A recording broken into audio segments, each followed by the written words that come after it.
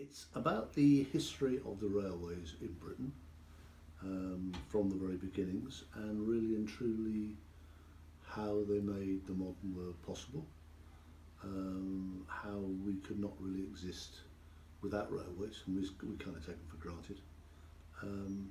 And Beamish is just part of that whole story. So it's been interesting. I've found out loads of things I never knew.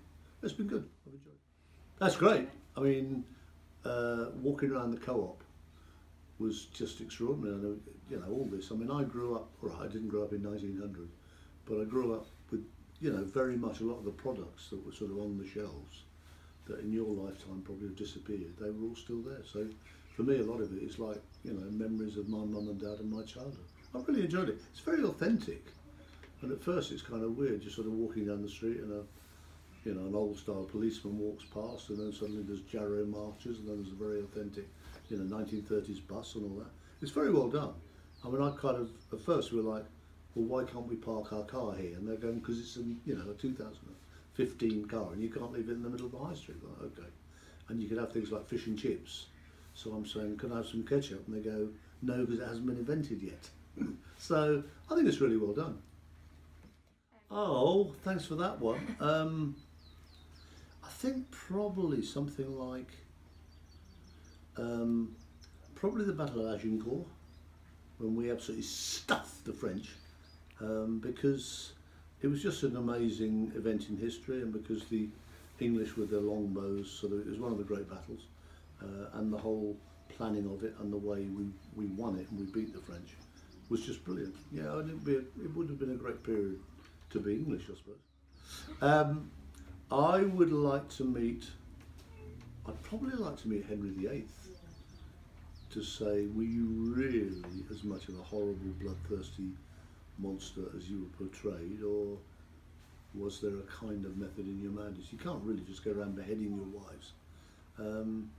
I think he'd be fascinating, because I think there was a very good sensitive side to him. He wrote a lot of music, and he was the part of a change in the whole history of the world. But he was also very bloodthirsty. So I think in a grisly kind of way, he'd be a very interesting guy to interview. Well, I'd probably ring me, because I got all the answers. I mean, the person everybody rang, and I don't think he ever got one wrong, I don't remember getting one, it was Stephen Fry. I remember Jimmy Tarbuck came on with Lisa, his daughter, and I said, have you got any good phone friends? He said, we've only got one, and whatever you ask him, he will know it. And I said, who is it? He said, I'll tell you later if we get there. And eventually they needed to phone a friend. And I said, come on then, Jimmy. He said, it's Stephen Fry.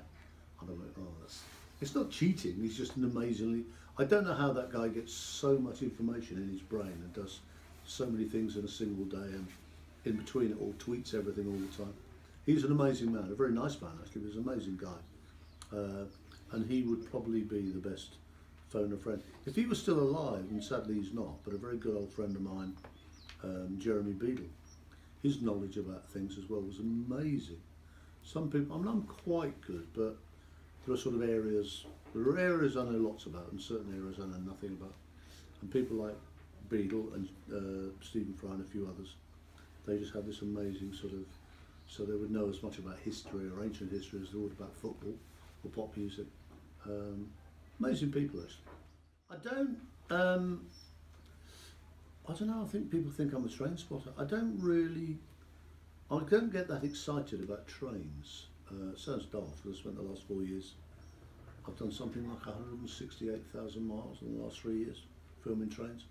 I don't particularly like trains as such. I don't get excited by locomotives or a particular era or time, or the make of them or whatever, which a lot of people do.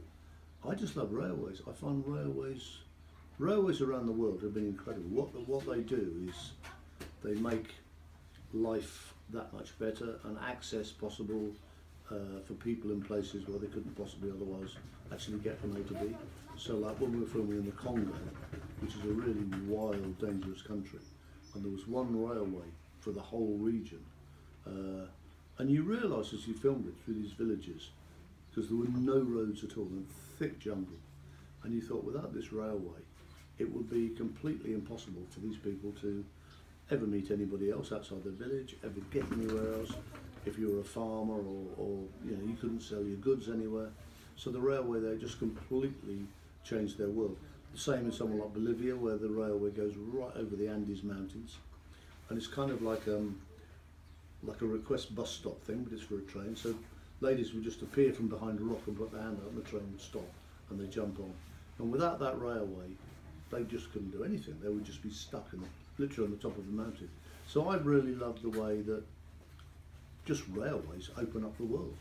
So that's good. I enjoyed that. Probably the one in Zimbabwe, which was just the worst train I've ever travelled on, with some really scary people on the train, all drinking this strange African hooch, and the train kept bouncing over the tracks. I kept thinking we were going to be derailed. And I've never seen this anywhere else in the world.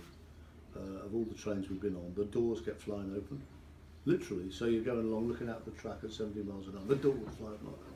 So I don't know, we went through the night, and it was quite scary actually, the whole thing, but I kept hearing strange noises and thumps, and I'm sure people were falling off the train.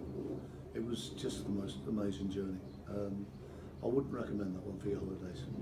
I'd like to see the Japanese railways brought to Britain, because they have these bullet trains that are just we put a speedometer app on one of them, and we did 208 miles an hour, and I could carry on chatting like I'm talking to you. I had a cup of coffee, which wasn't in any of this, called again in the sauce. It was just, you know, the carriages are spotless. They actually smell nice. They pump this lavender stuff through the air conditioning. You've never got a train in Britain, got on a train in Britain where you said, oh, this smells really nice. You just don't. So they were, the other thing about them is they are, every single train in Japan, every single train we got on, and we got on little ones in pokey country villages and big ones in Tokyo, whatever, every single one was exactly on time, like to the second. And when I got back to the UK, I had to go to Manchester to make a commercial. So I arrived from Japan on the Saturday night, having had no trains ever late at all for the last 2 or 3 weeks. And the first train I had to get on was from King's Cross to Manchester on a Sunday night. And it was like, I think, a 6:15 train, and it just said, delayed till 7 o'clock. So everybody goes, oh, well, not too bad, 7 o'clock, not bad. In Japan, they would be hanging themselves from trees if they were 45 minutes late. And then we got to Manchester, and we're just pulling up outside Manchester Piccadilly station, and a bloke comes on the intercom and says, ladies and gentlemen, I can only apologise. The train will now wait here because of overrunning engineering works. And we sat there for another 45 minutes. So our train, the first train I've been on at all since I left Japan, was an hour and a half late. And we all just went, oh, well, not too bad, I'll still get to the pub before it shuts. It's unreal. And things like leaves on the line, anywhere else in the world would just be a joke. You would never get a problem with leaves on the line. Somewhere like Canada, where they have these massive boulders coming down up the mountains and huge avalanches, and they deal with that, and the train still gets through every day of the year. They would laugh about leaves. So we desperately need to sort our railways out in this country. They're not good. In fact, they're hopeless.